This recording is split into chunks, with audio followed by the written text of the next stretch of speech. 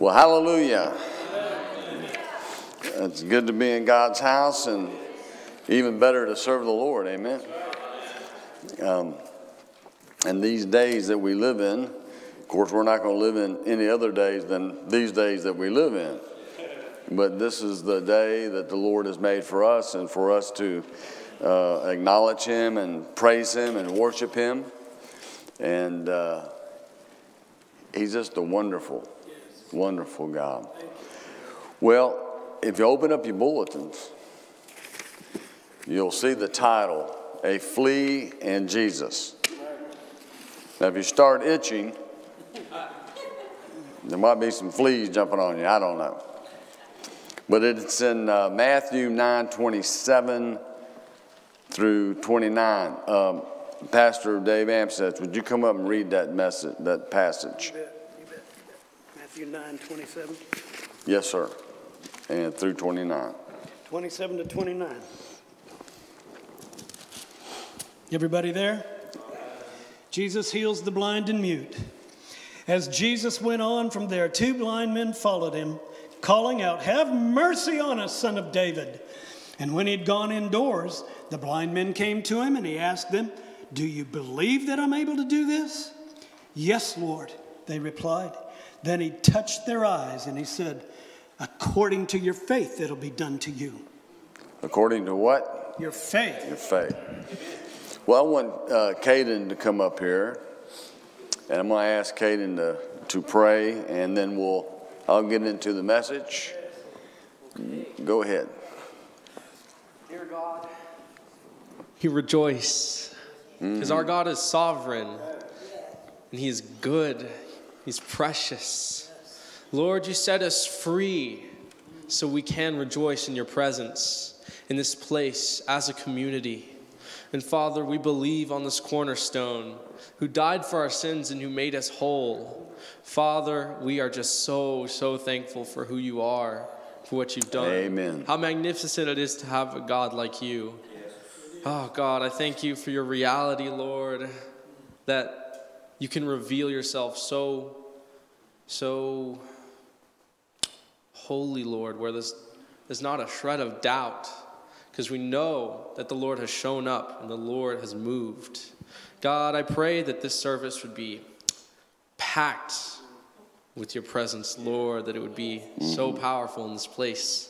Pray a blessing for Bishop Ron as he gives us word, that it would be able to minister to us and change our hearts, Lord.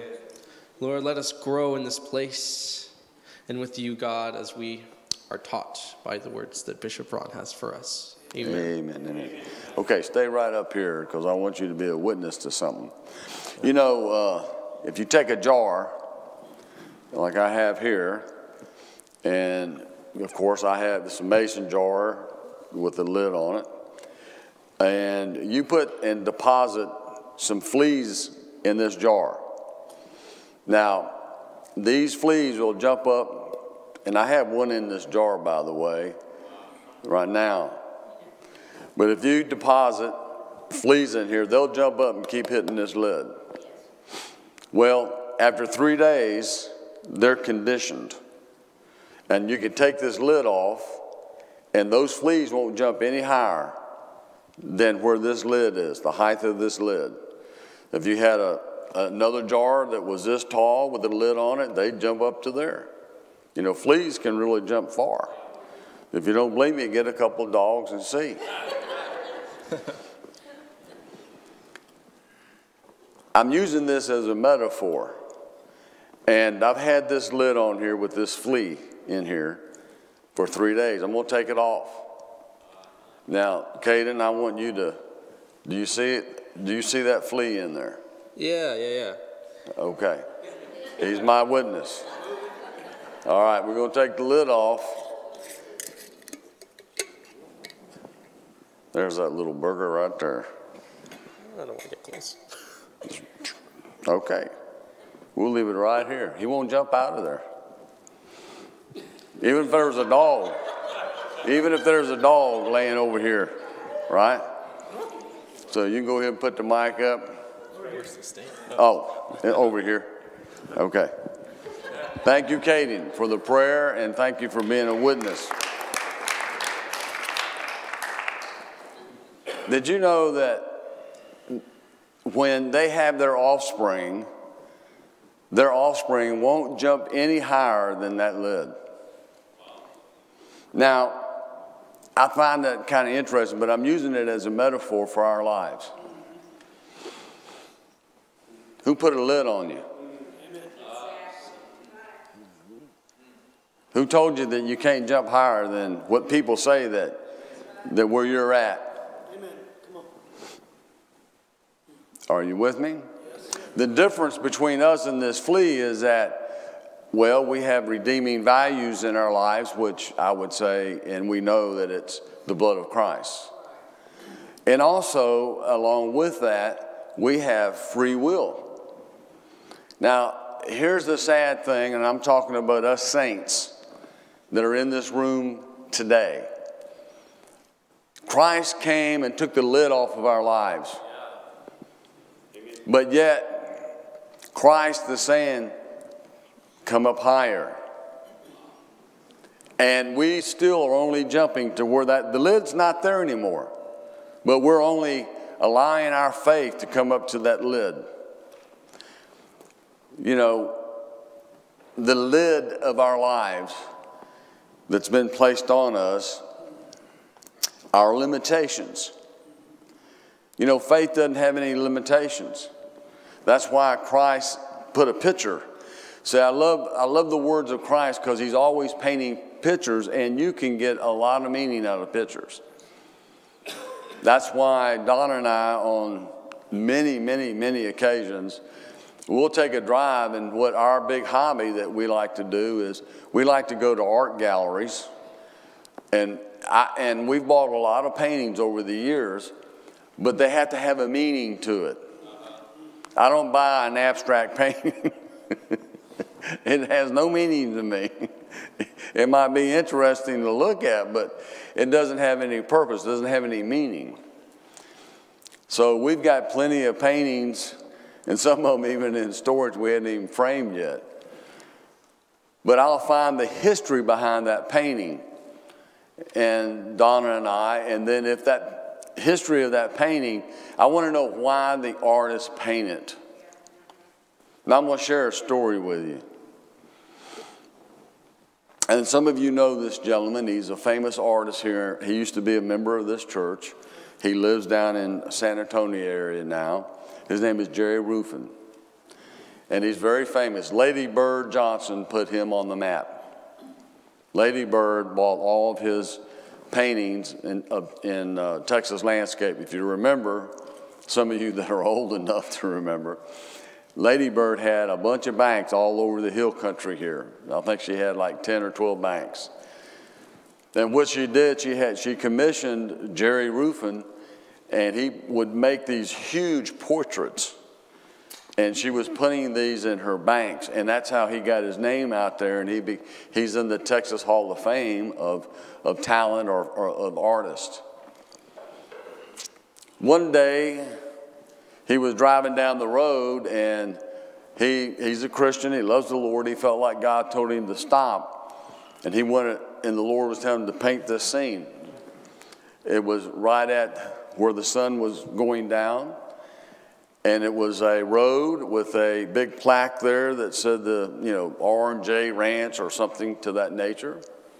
So he took a picture of it, and then he painted it. So he put this painting in an art gallery for sale in Marble Falls. And I'm going to show you how God can move and how tender and how our own God uses a variety of ways to break through the lid of our lives. So there was a lady, very prominent looking, that came into the art gallery and just loved this painting and asked the art person, the owner, if she could take it home for a few days to let her husband look at it to see if she could get permission to buy it. It was quite expensive. The roofing paintings are very expensive. I mean, you're not going to go in and he has no prints. He has originals, and that's all he does.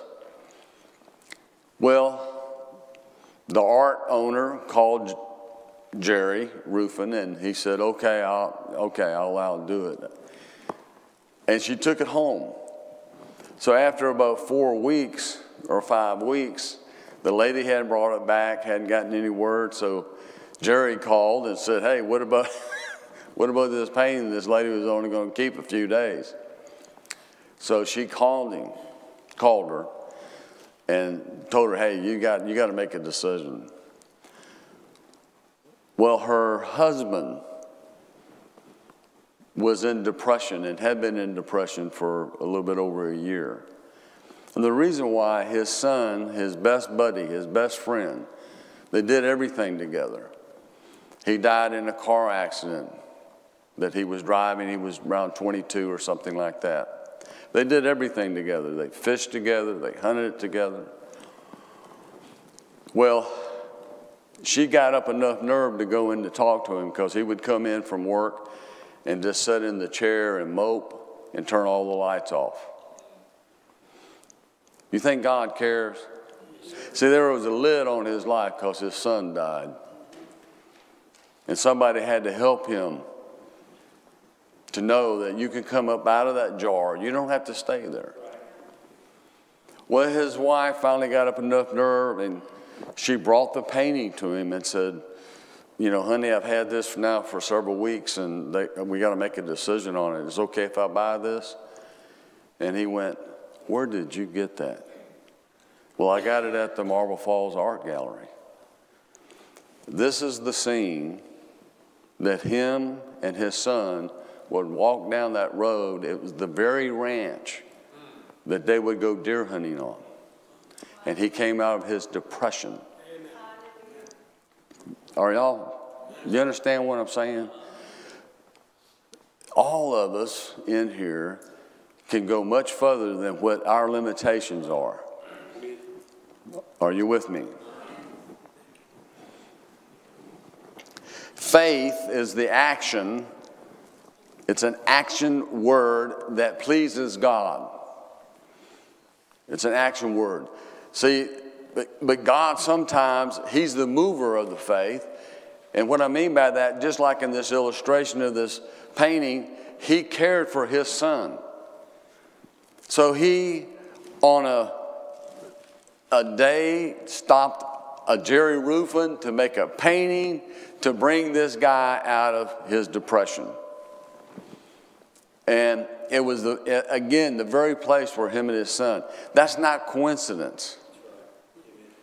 Are you with me? God is a mover of faith also, by the way. He will do things to bring us up and come up out of ourselves so that we're not in that limitation of where we're at, regardless of what it might be. So thank God that God is a mover of faith. And we know this because in scriptures, Jesus himself said, I don't do anything unless I see my Father doing it first. So we know that God the Father is doing things in terms of faith on his end. Faith is an action word that pleases God. You know, if you took faith and put it in the center, it would have many different legs that would go out to represent what faith is doing in different categories. For instance, faith is also something that touches the kingdom of God. How do we know that? It's right there in the Word. It says that the kingdom of God is advancing what? And who grabs a hold of it? Violent men. That word can be exchanged for men that have a violent faith. You can take another leg and you could have faith that's going to come and address sin in an area, address sin in a community, and start stirring things up in the spiritual realm. See, because God's got a purpose. God's not ambiguous. God's not out there running around and willy-nilly, well, let's do this, well, let's do that. No, he has an intended purpose. And so faith is looking into the heart of God. Now, when you came to the cross, Christ removed the lid off our lives. Amen. But as I stated earlier, even then, our faith has to be conditioned or challenged because we're still only jumping this high. Are you with me?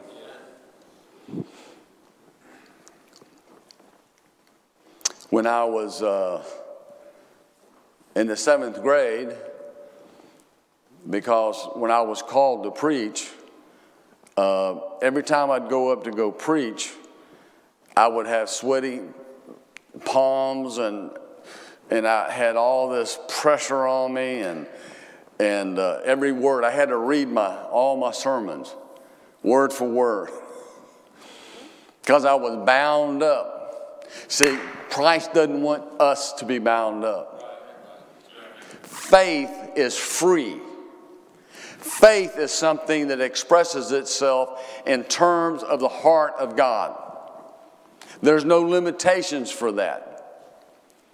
So like myself, Sunday after Sunday when I'd go up and preach, teach is what I'd like to say, I would be all palm sweaty and all kind of bound up with fear. And before I'd go up, I'd be in the bathroom wanting to throw up. I had the dry heaves. It was horrible. Now, how do you know when something's demonic in your life? It is over the board. Are you with me? It's in an inordinate amount of something that's going on in your life. So everybody has a fear of public speaking, but mine was demonic. Not that I dissected that and looked at it that way, but because it was over the top. So I was on the front row after Sunday, I don't know how many Sundays it was, and I just said, God, you take this away from me.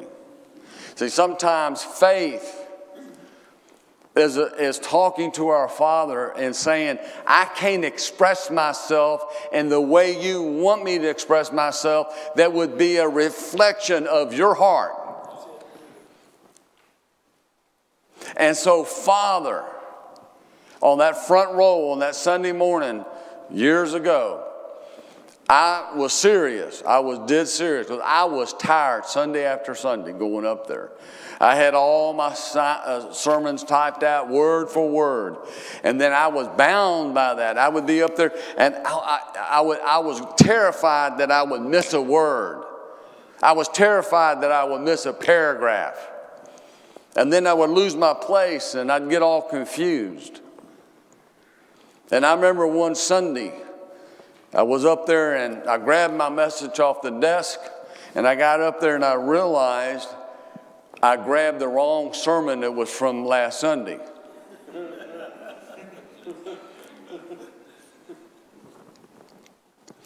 Well, I was like, oh my God. But I went on and the good news was this, nobody remembered the sermon from last Sunday. Are you with me? I pray to God that that won't be the case this Sunday. But, so, this was like going on. This was like I was being pushed through a keyhole, so to speak. I mean, I was really at a place I was sick and tired of it. So I told Father, I said, listen, take this away from me or change my vocation. I do not want to do this under these conditions. And all of a sudden, bam, it's going to speak to somebody. Whew. I could see in the spiritual realm. And I went back to the 7th grade. And in the 7th grade, my English teacher, Mrs. Bloodsworth, and she lived up to that name. Mrs. Bloodsworth. Who you got for you? Mrs. Bloodworth. Oh man, you're going to hate her. Anyway, You know how the kids are in school. You know, who'd you get? What teacher did you get? Well, she had an exercise in class that we'd go up and write a sentence. All of you in here remember this. You would break it down. This is the noun, the verb, the adverb, and so forth. So she would give the sentence. So she called on me, and I went up to the chalkboard, and she said, Tommy wore a green shirt. So I wrote out, Tommy wore a green shirt. But I left the R out of shirt. Some of y'all are coming in slow freight. You'll get there. Coming in slow freight. That's okay. It'll hit you on the way home. And so everybody busted out laughing. I had a lid. I put a lid on my life. I'm going to show you how I did it.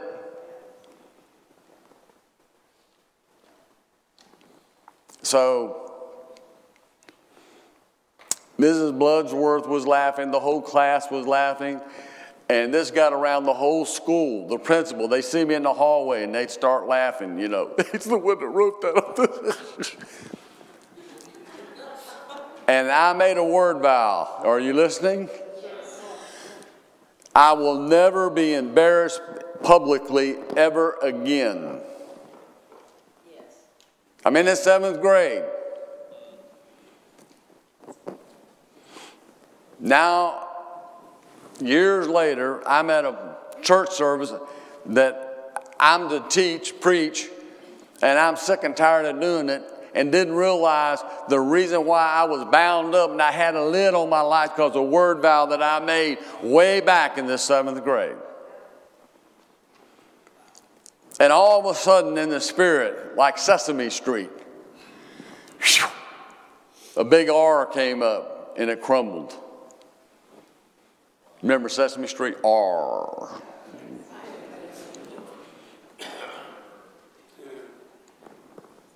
And the Holy Spirit spoke to me and said, it's been a little R all this time. God doesn't want a lid on your life. God doesn't want a lid on my life. God's in the business of taking the lid off of your life. Who said you can only jump this high? Now we're conditioned by word vows. Poor expectations of ourselves will put a limitation on us. Our culture even puts a limitation on us. Hath God said? Here we got the world telling us what God is and who He is, and well, He doesn't even exist. And we allow that culture that's around us. See, we have a culture, it's called a kingdom culture. It's different than the world's culture. I'm not listening to the world. I'm going to listen to God and what He says I am and who we are. He has a kingdom here right now. We need to be awakened that He wants us as a people to advance the kingdom of God. We're not here saved waiting on the by and by to get into heaven. That's just a lo mo. That's the icing or the ice cream on the pie. But He's telling us now we are representatives of the kingdom of God now.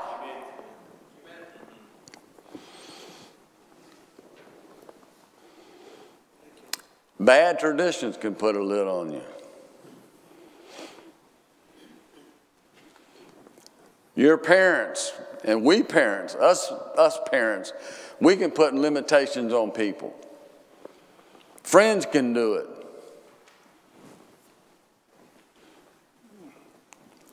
I know somebody that has gotten some musical awards. His first girlfriend that he had, they went to a concert. Nobody knew who this guy was. And while they were in line waiting to get their ticket to go in to see Skinny Jeans up there on stage playing his guitar, he was telling her, hey, one day I'm going to have a gold or a platinum record. Well, she laughed at him and said, you'll never do that. Because she was looking in the natural, not what was in him. Well, he dropped her and got somebody that believed in him. There you go. Come on. Did y'all hear what I just said? Yes, sir. You know, Jesus believes in you. That's right. Amen. See, Scripture says this. Renew your mind. Yes. Well, how do we renew our minds? That's the question. How do we do that? Mental exercises? Do we get in there and do the Rubik's Cube? And, oh, look, I finally got all the colors. I'm 95 years old, but I finally got everything to line up. How do you renew your mind? You renew your mind by faith, because what you're doing, faith is replacing the opposite of faith. And faith is an action word. And it's where you are acting upon what it is that you want to change. In Hebrews 11:1, I'll wait for you to get there. I encourage you as a bishop or a bishop to you to please have your Bible. It's the living Logos. It's the Word of God. It is alive. It's active, sharper than a two-edged sword, cutting down to the very bone and marrow of your life, revealing the intentions and the thoughts of who we are. The Word of God washes us. The Word of God cleanses us. The Word of God molds and shapes us. And it's there for our benefit. And I want to encourage you to get in the Word. Come to Sunday school. I'm serious about this. Come to Tuesday night, Wednesday night. Come to these things. This is where you're going to get sharpened. Your character is going to get developed. I believe you're there. Now, faith is the substance of things hoped for, the evidence of things not seen. For by it the elders obtain a good testimony. I want to take one word out of this called substance. And I want to break it down. Because it says right there, now faith is what? So it'd be good to kind of break that down and look at it and see it. Substance. This is the definition of it. That which has separate and independent existence. It means to stand firm, or it is the essential nature of the heart. The substance of faith is what's in your heart. It's the essential nature of who you are. Forget about the outward trappings. Forget about what people are saying. Forget about the natural settings. What is in our hearts? Christ even said that. It was mentioned today about the heart. It's where the will is. It's where the intentions are seated at. I wake up. You wake up every morning. What are we waking up to? Well, I got another crappy day at work. Or do we wake up and thank the Father? Do we get up and start praising Him and the Holy Spirit for being there, asking the Holy Spirit to come and minister to us, asking the Holy Spirit to reveal things, asking the Holy Spirit to change us, asking the Holy Spirit, hey, who is it that I can minister to today? Because the kingdom is touching. You see, faith has to touch Jesus. And if it doesn't touch Jesus, it's not faith. Did you hear what I just said?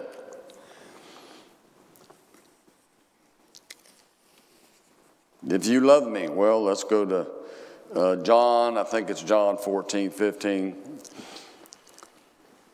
If that's not it, just listen to me. If you love me, keep my commandments. Bill's going to look it up on his electronic device there. Is that right? Okay, thank you. And I will pray the Father. See, we got a poor image of fatherhood because how we've messed up family in this nation. The Father, our Father God, He cares about it. He loves us. Amen.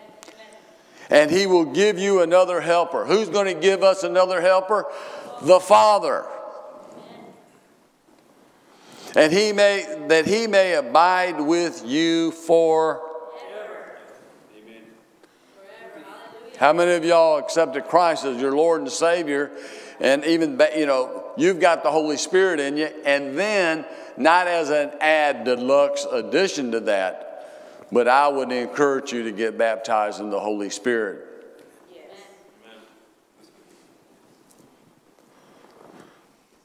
The Spirit of truth. He's talking about the Holy Spirit. He's in you. The Spirit of truth is in you. Amen. Whom the world cannot receive. The world doesn't understand what we're talking about. Because it neither sees Him or knows Him, but you know Him. That word know is konosko. It means intimately. You have an intimate relationship. For He dwells with you and will be in you. I will not leave you orphans. I will come to you. Notice that. That word orphans. That's an interesting word. He told them, these are Christians. These are believers. I will not leave you as orphans. Well, let's break down orphan. Orphan is late Latin. They got early, late, ecclesiastical Latin. There's all kinds of different modern Latin. There's all kinds of different Latin, by the way. Here it is. In Latin, it's orphanus. It's to be deprived of free status. Let me read that again. It is to be deprived of free status. So when the lid's off, but if you still think you're an orphan, you're deprived of free status. Because you think you're deprived of free status. That's not who Christ says you are. He said, He who I set free is free in what? Indeed. But how many of us are still thinking, and I'm talking about religiously, that we're orphans? It's to be weak. Faith that's weak is not going to change anything. It's not going to change your life. It's not going to make the life of somebody else better. It also means to be parentless. Listen, we're not that. We got the Father, the Son, and the Holy Spirit. It means to be an orphan, it means hardship. To be an orphan, it means suffering. To be an orphan means there's trouble in your life. To be an orphan, it means that you are a slave. But Jesus said, I've set you free. And we have no longer, He has removed this from our lives, but because of word vowels, culture, and other limitations in our lives, because we receive these limitations, we have lessened our faith to represent the advancement of the kingdom of God. In our families, in our lives, and in our community, in our workplaces, in politics.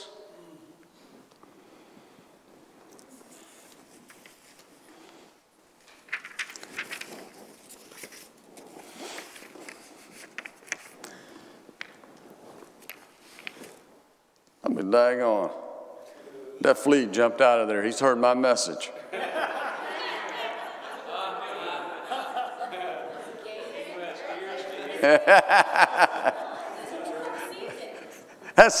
That sucker's gone.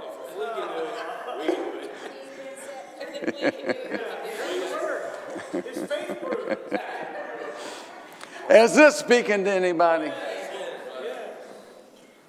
This isn't Shakespeare. This is what Christ is saying about us. You know, faith, Colossians 1:27. Let's go there, and I'll start wrapping it up. Let me go there too, so I get the words exactly right. 1:27, Colossians 1:27. Let me know when you're there. Say, I'm there. Okay, here we go. To them, speaking to us, God willed to make known what are the riches of the glory, talking about us, of this mystery among the Gentiles, still talking about us, which is Christ in you, the hope of glory. You see, the hope of glory is in you. Now let me tell you what that means. That means hope of glory. Glory and hope together gives you an image. It gives you an image on the inside that touches God's heart, and God is reflecting back to you an image of what He wants.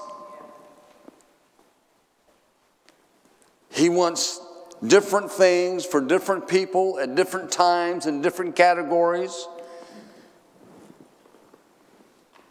Right? Faith is not going, I want a Cadillac, I want a Cadillac, I want a Cadillac, I want a Cadillac. That's not faith. Now, on the other hand, I'll say this. If you're moving in faith and loving God, you might be in a region, the only way you're going to reach these people if you drive a Cadillac. God will give you a Cadillac without you even asking.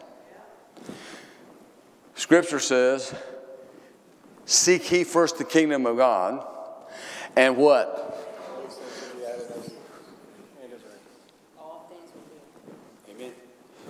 You know, we have really, in the church, I'm saying, you know, we've cheapened faith a little bit. Are you with me? Faith is the hope of glory that's in you and me that is touching God so He can reflect an image back to us, and He sees this image. It might be to feed the poor. It might be you to start a ministry. It might be you to stop doing this. It might be something like, you know, whatever, you know, change your family. I don't know. But I do know this, it's going to be something that's going to advance the kingdom of God as a reflection of who He is. Which is love and peace and joy and patience, of which the world needs, right? We don't have to drum anything up, you know what I'm saying? We just walk in freedom and saying, I'm not living, I'm jumping out. I'm telling you, I'm still amazed with that flea jumping out of there. I'm going to jump out of the jar. Just like that flea. Exactly. I'm not going to stay in that jar. I'm jumping out of my jar that I have allowed things to give me limitations. And the first limitation is this. I don't believe. I'll make my own terms. And God's going to jump to my calling. And that's not the way this works. It's us seeking Him and loving others.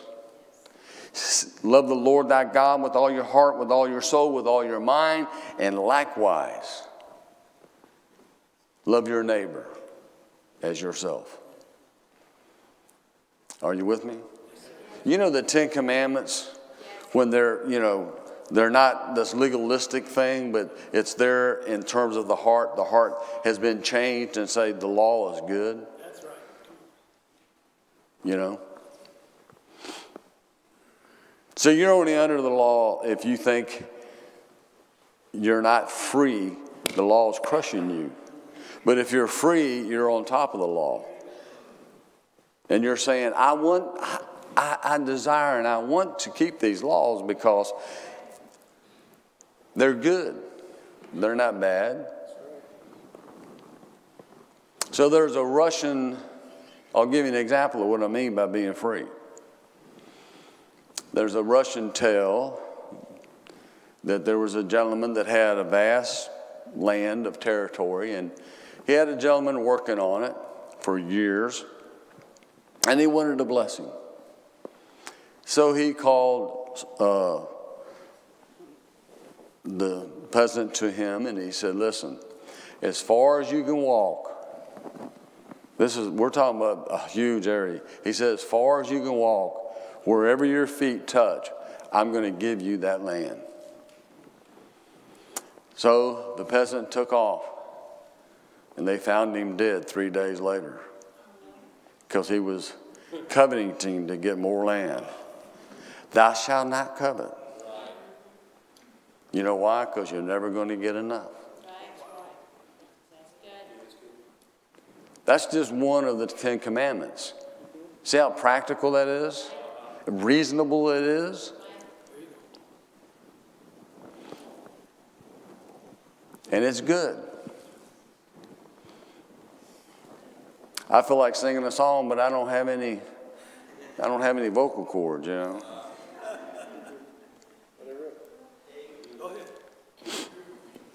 The hope of glory. It's in you, it's in me. And that glory that's in us is wanting to reach out above the lid to touch Jesus, to get a reflection of an image that comes back that gives us a representation of what his heart wants. That's faith. That's right. Amen. Let me give you an example, a practical example. There's a couple, they want to start a restaurant. But their motive for starting a restaurant is so they can represent the kingdom of God and be an influence in the city and be able to minister to people that come in and go out. And it wasn't there. But through seeking how to minister, and the gift was put, the image was put there. Most of the time it's usually with the wife. And then it becomes a very big success. And not only the people in the community but around know about it, and they come. And they don't own a restaurant. They're not restaurant owners. They're ministers of the gospel of Jesus Christ. Are you with me? The hope, the glory will touch Jesus and reflect an image back to you to give you a seed form so that your faith, because faith without works is what? Dead. But gives you a seed form for you to act on that and start believing that the substance of things not yet seen. In other words, materialized, the substance. The essential part and the nature of somebody's heart. Amen? Amen. See, Jesus is wanting to touch every one of us. Amen. Faith has got to touch him. You remember the lady with the issue of blood?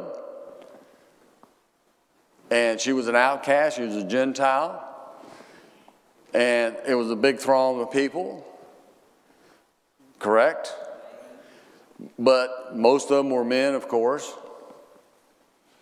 But she had to push through. And I don't know how this lady did it, but she pushed through. She kept thinking, if I can only touch him. If I can only touch the hem of his garment, I'll be healed. If I can only touch him. And this says that she already wasted all of her money on doctors to get healed. Nobody could do anything. So the lady touched her, and this is amazing to me. Jesus stops and says, "Who touched me?" And he said, "Virtue has come out of me." You know, when you touch Jesus, virtue comes out of him and comes to us. Amen. And the disciples, right? When they say, "What are you talking about, Jesus? There's people, all kinds of people are touching you." No! Somebody has touched me. Virtue has left me. So you can touch Jesus and nothing. Cold meat. Or you can touch him and virtue will come to you. Who needs faith? Who wants faith? Who wants to jump out of the jar? Who is wanting to see the hope of glory in you, to get the reflection by touching Jesus of what it is that he's wanting to do for you and your family, and also in this church and in this community and beyond? Don't put limitations on our church or you. Let Christ, the hope of glory that's within you, let you jump out of the... I don't care if you're a single mom. I don't care if you're unemployed. I don't care what it is that you're going through. Christ is bigger than your situation.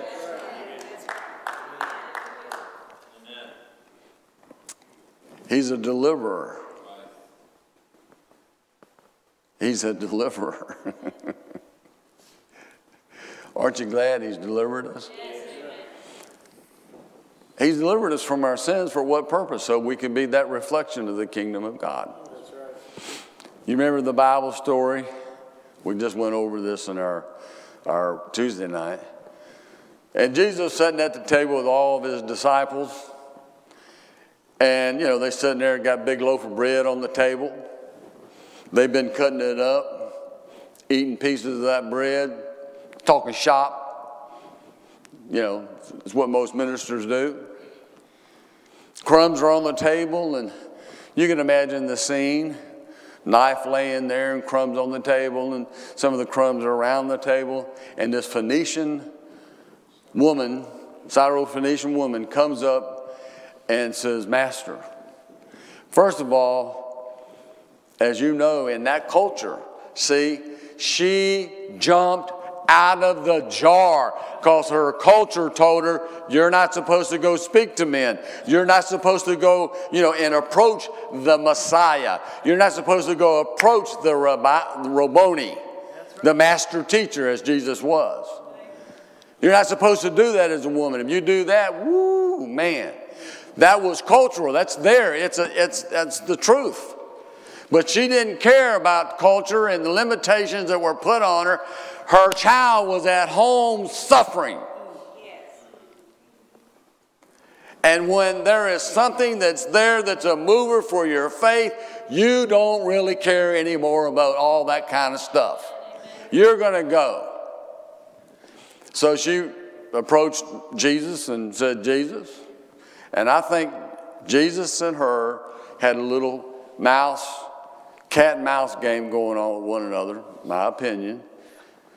And the disciples sitting around there, who's this woman's coming up here to talk? Who is this? And Jesus started having this conversation with this lady. The lady says, can you heal my daughter? She's demon possessed. Jesus says, the bread is for Israel alone. Another limitation. But Jesus was testing her faith. Right. He's even going to test it even harder.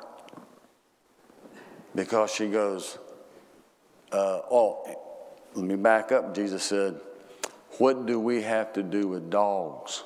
Yeah. Jesus just called her a dog. Really? But I think he had a gleam in his eye, a little sparkle. she could pick up on it, and they were kind of joking with one another. And the fleas that were sitting around there, the 12 fleas, they didn't have a clue what was going on. Are you with me? I'm not saying that disrespectfully.